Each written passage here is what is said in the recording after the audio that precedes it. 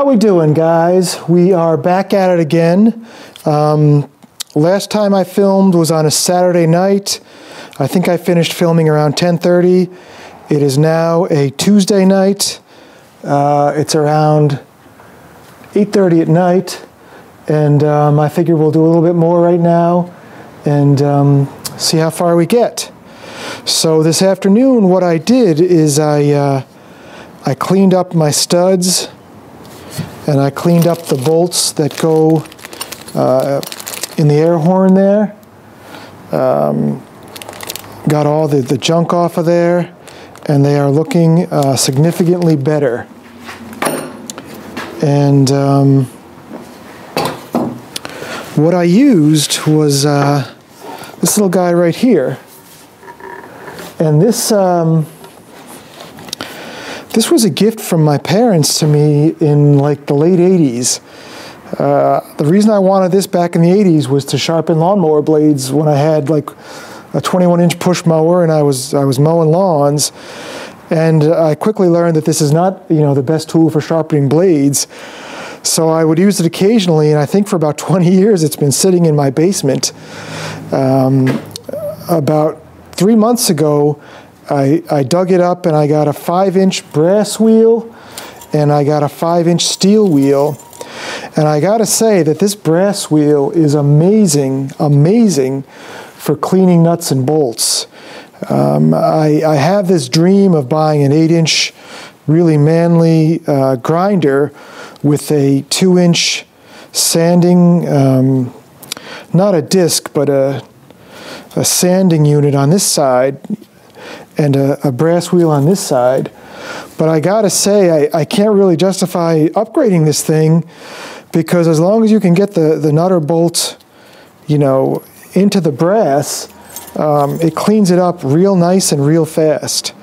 And the other interesting thing I want to point out is this is Delta from the late 80s, and it says right on the thing, the label here, manufactured in Taiwan for Delta International Machinery Corp., Pittsburgh, Pennsylvania. So I always thought Delta was good American-made stuff back in the day, but I mean, has Delta always been, the Makita from back in the day? The same idea, just reasonably priced tools. Maybe that's what I'm missing.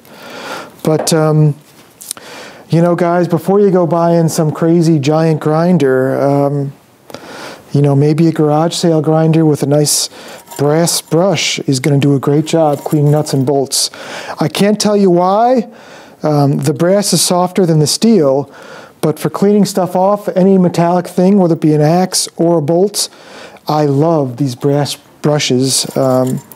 Really does an amazing job. So the other thing I did today is I did go ahead and cut down my 10 by 1.5 bolts. I bought a couple bolts to put in the hole here, and I just want to show you.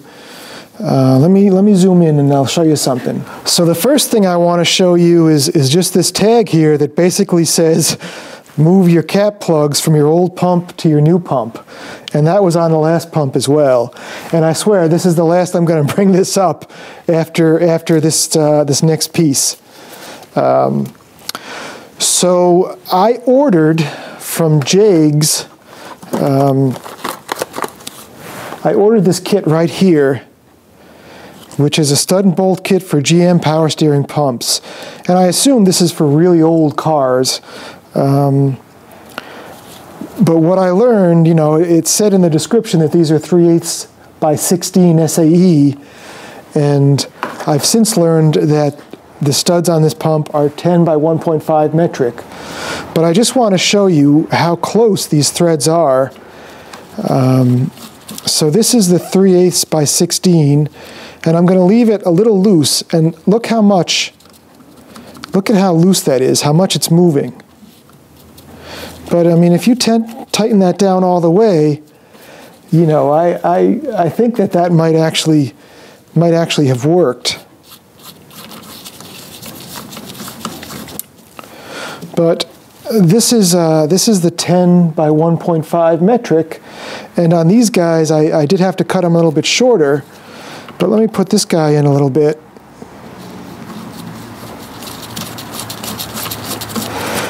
So there's a little bit of airspace back there too, but you see how, you know, yeah, the threads move a little bit, but not nearly as much as the 3/8 by 16.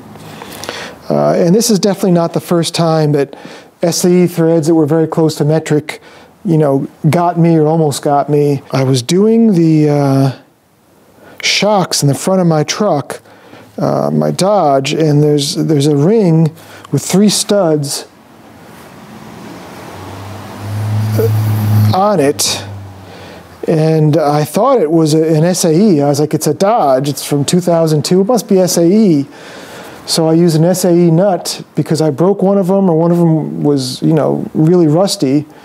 So I put an SAE stud on that fit perfectly fine. But once I cranked down on it, I couldn't get the damn thing off. It like locked on. So when I tried to get the stud off, I actually broke it off from what was below, and it was quite an ordeal to get that fixed. So I guess the moral of the story is, if you never assume a stud, whether it's metric or SAE, and just be careful. And I really don't know how you can tell the difference in the end, because some of these threads are so similar. Let me get something to pop this plug off.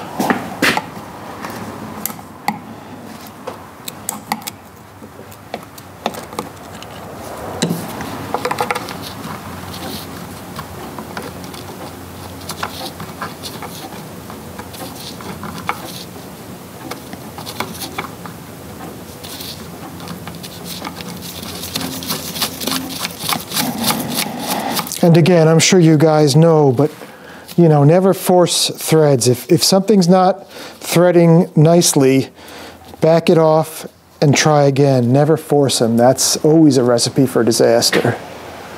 So if it's a metric thread, it must be a metric bolt, right?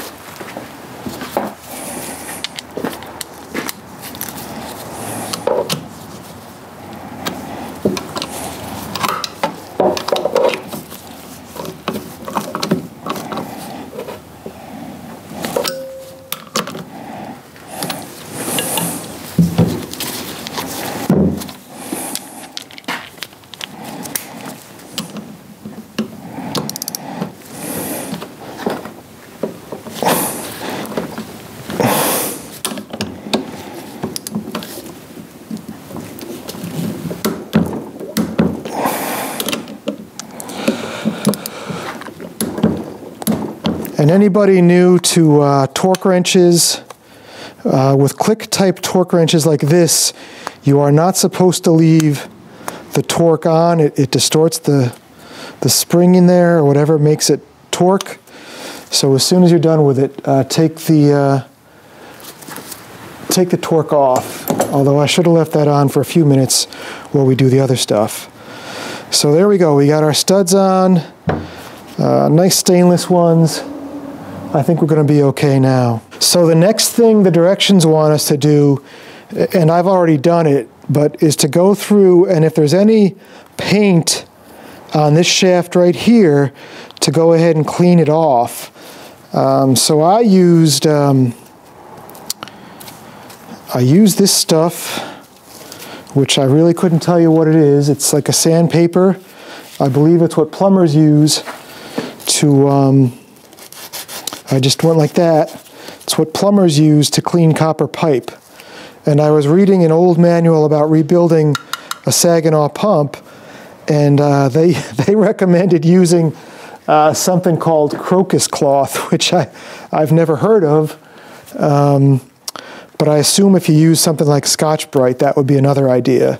But you just want to make sure there's no paint chunks in here, because when you're fitting this back onto the vacuum pump, a paint chunk would prevent it from sealing all the way, and then you'd end up putting too much force on it, bolting it down, and you could break it. So, you know, take the time to clean this piece off right here. Now we're supposed to fit the power steering pump to the vacuum pump, And hopefully you guys can see in here, you know, you've got this, this plus ring. So our job is to try to line up the dogs on the power steering pump with the dogs in there. And I messed with this before I had replaced the seals, and it just takes a little bit of jiggling. It's really not a big deal.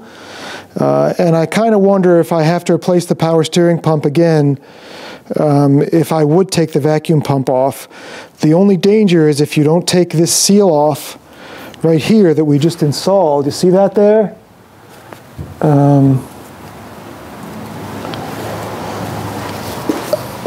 You don't want to screw that seal up. So if this vacuum pump is sitting deep in the truck and it's awkward to get to, and you just go jamming the power steering pump in there and catch that seal and rip it, you've got a major oil leak, and it's going to take a lot of time to fix it. Right now, I'm going to say I'd almost give it a shot. Only time will tell. So you got to watch the seal, and you got to make sure the dog's lined up, and don't force anything.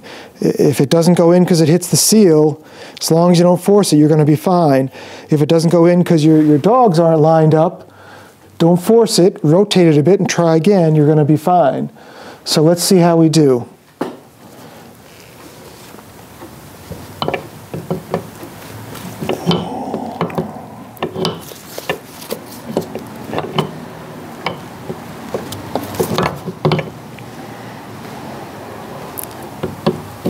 So I'm through the seal there, and this is going to be like this, so this is going to be like this. So once you're through the seal and you're hitting the dogs, you can just rotate the gear because it's loose, and hopefully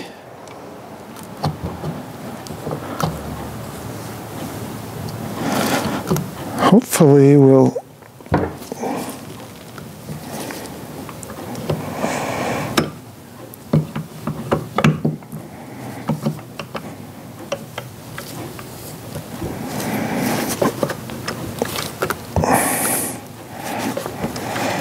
settle in there. So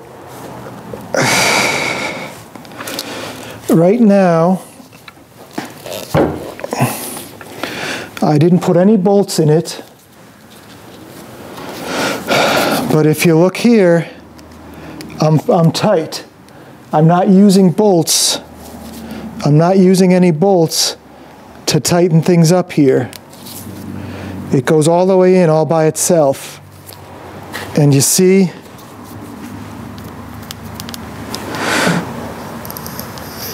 you know, I probably went overboard. I didn't really have to clean as much of this shaft or as this dust seal or dust boot. But you see here, if you had any junk there, that junk is going to keep this from going in place. So now we'll leave it this way. We should be able to start putting our studs in. And the other thing, keep in mind the way your vacuum pump comes out. 2 of these flanges are longer, 2 of these are shorter, and the power steering pump is designed to fit a certain way.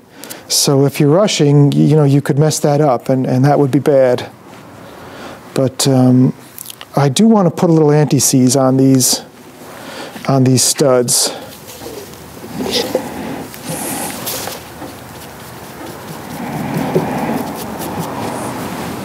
When I'm putting anti-seize on a bolt, I try to put the anti-seize on everything first and then fit them, because anti-seize gets messy real quick. So this way I only have to mess with it once, hopefully. All right. So we bring our housing back up. Everything looks right. Now on this side, the two top bolts don't have anything in them, so they just go in.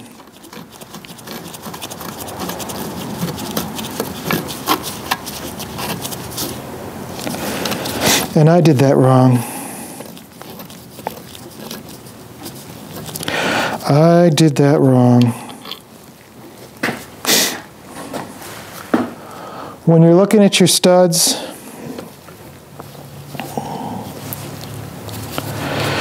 the short side of the stud is actually what goes into the power steering pump. So I did a beautiful job putting anti-seize on the part that the bolts go on.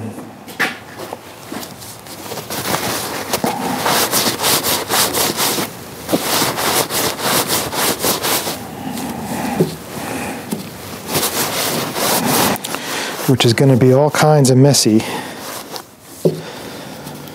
when I start grabbing these.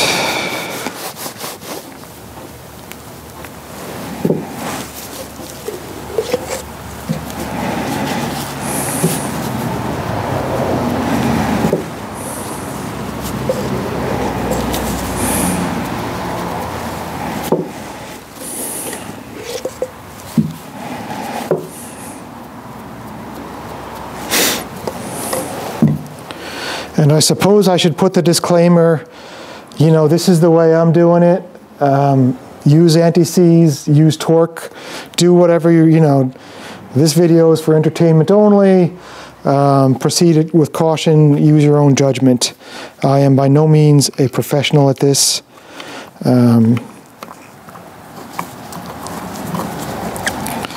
So let's see if we can do this right this time.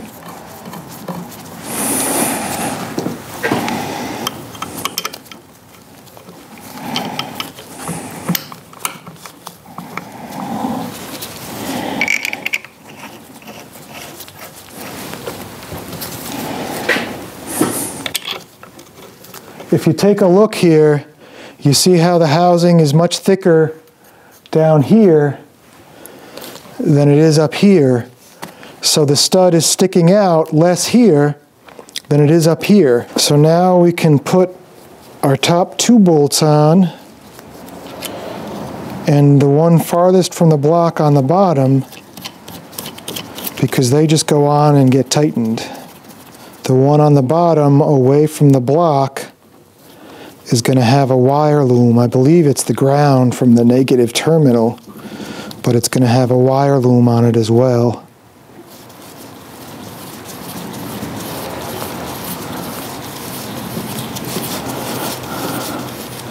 And when I took these bolts off, I thought one of them was kind of rubbing, and maybe it was just rust or something, but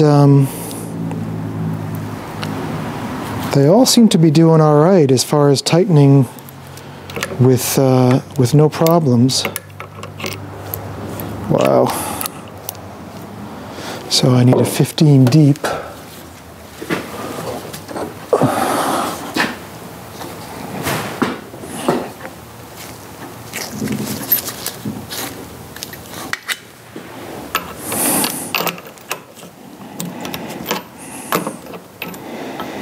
I don't think that's going to happen. Or that. You know?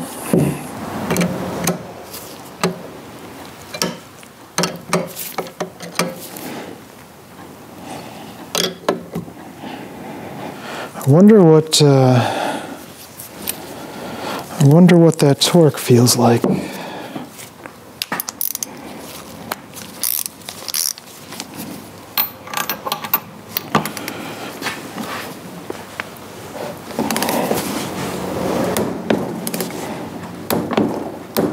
About like that. So we can't get to that with a deep. A shallow is not going to make it either once I put the ratchet on. So this is why they build intermediate sockets. Yeah.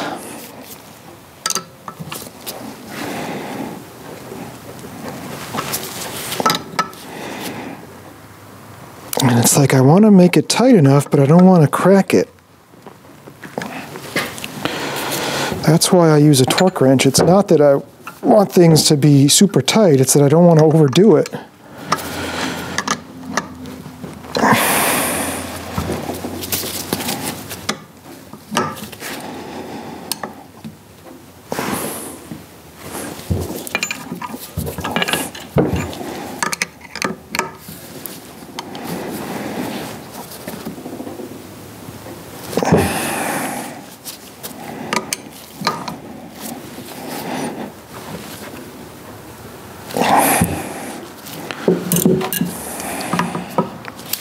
Could probably get the torque wrench on this one though, which I'm sure it's already over torqued.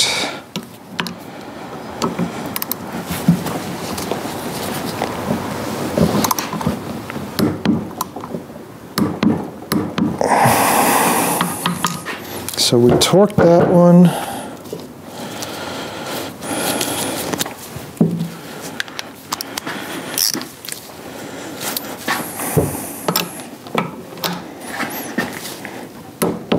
We torqued that one, and we just can't.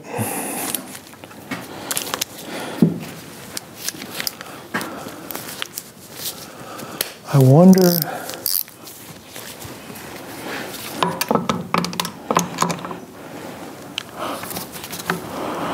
Can't get onto that one. Could I use a 1/2-inch torque wrench?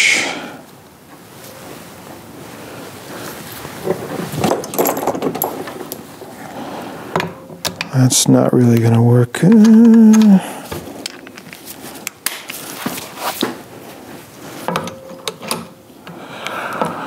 Yeah, we're not going to get that on either. So that's how tight that is.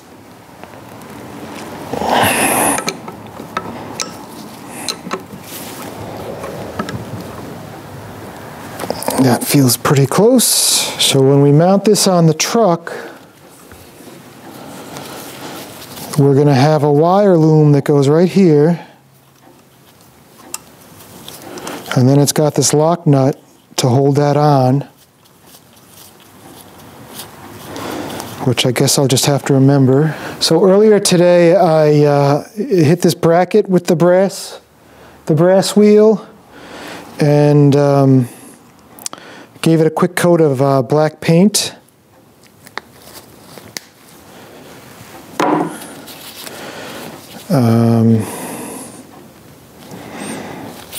And you can actually see the number. There's some numbers on it. I tried to get a picture of for the part number for this bracket. There's some very faint numbers here, very small.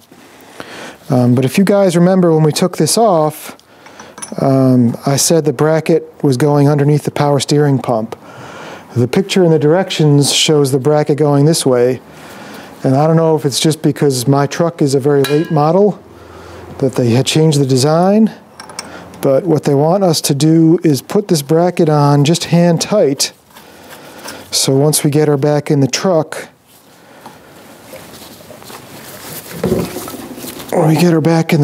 we can then just push the bracket over.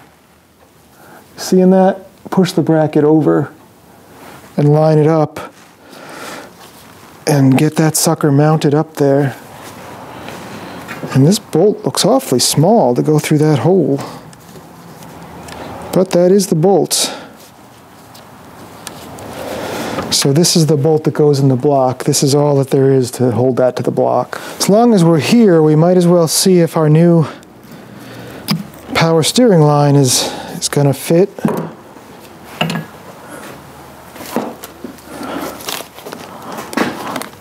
So this is my Gates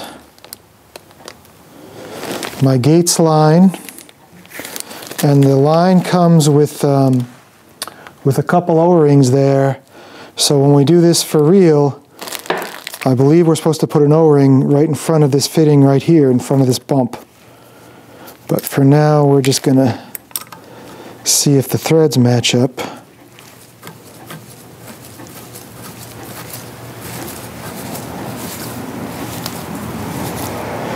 And I'll tell you, this thing has been coiled up for so long. There's a lot of there's a lot of tension in the line. I should almost unwrap them and bring them in the house and let them soften up and straighten out before I try installing them. But the threads are good, and it looks like the size of that is going to be, it's not a, that wouldn't make it the same size as everything else, no. Looks like it's a 16. So we have two choices as far as putting this guy back on the truck. We can line it up, you know, where it needs to be, which I think was something like that, and tighten it down before we reinstall it, which would be perfectly fine. Or the other option is, you know, after I fought with this so much, is I picked up this Sunex 10-piece metric crow's foot, 3/8 inch drive, and that was a 16, so these crow's foots seem like they were designed basically for exactly what I'm trying to do here. So with this guy, what I can do is get it on, and then I would be reaching from the top. Now this is a flare nut wrench, so I kind of screwed that one up. So if you look at this crow's foot, it's got these two little projections. It's not like a regular wrench.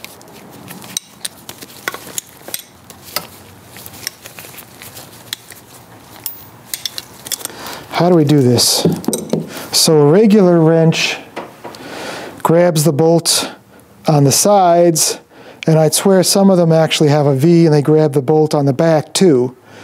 The flare nut wrench grabs the bolt on all but one side, so it's got both sides, the back, and these little nubs grip around the front to give you a really tight grasp of your bolt or your nut. And that makes sure that this wrench doesn't slip off. So when this guy is deep in the truck and I'm going nuts trying to get it loose or tight, what I'll end up doing is, if I was coming from the top, see the wrench is going towards the top, you have to come over the fitting, get on, make sure your wrench is actually in the tighten direction, and you see as you tighten your wrench, you're tightening that bolt, and then you can just take it off, reset the wrench, put it back on, so we become, and then do a little bit more. Looks like I'd want to reset the wrench kind of like this. Oh, you're kidding me.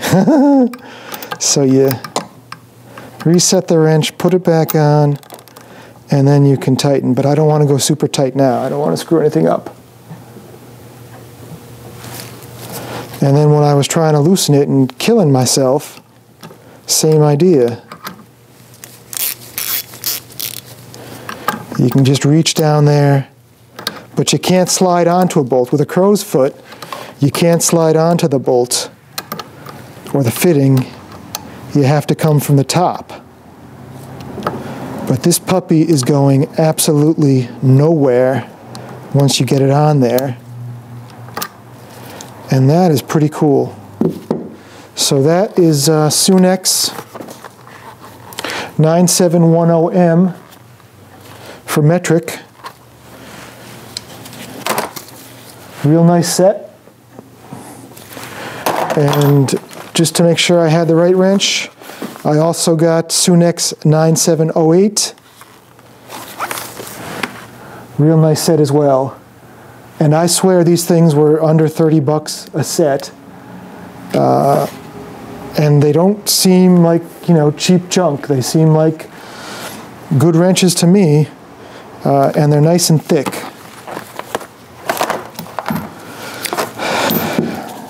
I'm sure there are situations where a thick wrench like that is not good. But if you're reaching in trying to loosen a power steering pump, So this is my regular wrench, and this is my Sunex crow's foot, nice and thick. I'm really coming around on the Sunex stuff. I used to shy away from more inexpensive tools because I figured if it's cheap, it's got to be a cheap tool, but I'm learning that, you know, you can buy decent tools at a decent price with our friend Amazon.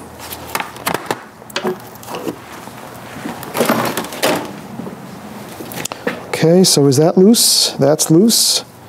So we got the right fitting, and that was a 16, was it a 16 millimeter? When the time comes, and I just got to remember, you got to remember to put the O-ring on there before you install it. I wonder if there's an idiot note on here. Looks good to me. I don't really know what a good power steering hose looks like, but it looks like it'll work. Forgot to put that cap back on.